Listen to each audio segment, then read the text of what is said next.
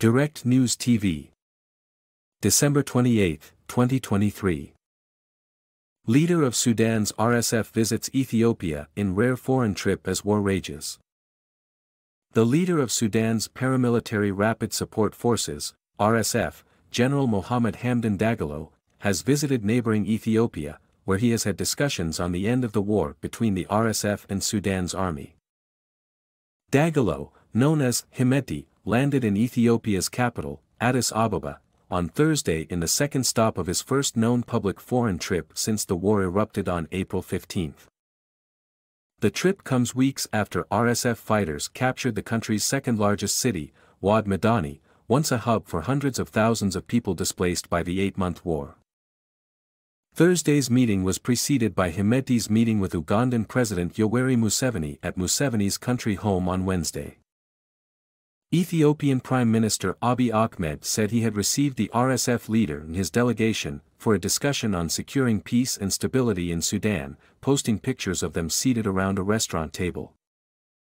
Hemedti was received by Deputy Prime Minister and Foreign Minister Demeke Mekonnen at the airport in Addis Ababa.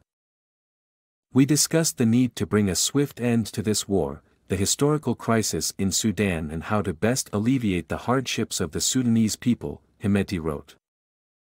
U.S. and Saudi-brokered talks have failed to end the conflict, which has killed more than 12,000 people and forced more than 7 million people to flee their homes.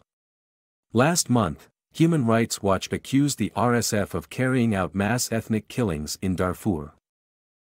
UAE, a key ally. Posts by Hemedti and Ethiopia's Ministry of Foreign Affairs showed him exiting an aircraft belonging to Royal Jet, a United Arab Emirates airline. That flight records show had flown from Abu Dhabi to Uganda's Entebbe airport on Wednesday morning. The UAE has been Hemedti's most important foreign ally since before the current conflict. In November, a Sudanese general accused the UAE of backing the RSF and funneling supplies through countries that included Uganda.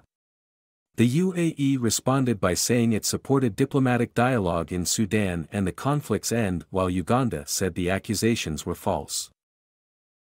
Hemedti is next expected to visit Kenya, a source close to the RSF told the Agence France-Presse news agency. Al Jazeera could not confirm the planned stop through official sources. After having visited Uganda and Ethiopia, Hemedti will go to Nairobi in order to try to rally the member states of IGAD to his cause before going to Djibouti to meet General al-Burhan, the source was quoted as saying, referring to Abdel Fattah al-Burhan, the leader of Sudan's armed forces. IGAD, the Intergovernmental Authority on Development, is a bloc representing 8 East African countries. It has been trying to bring al-Burhan and Hemedti together since the outset of the war. Both sides in Sudan's war have been accused of war crimes. My name is Kingsley. Please like, share, subscribe and hit that notification bell so you can be the first to be notified whenever we post. You won't regret it.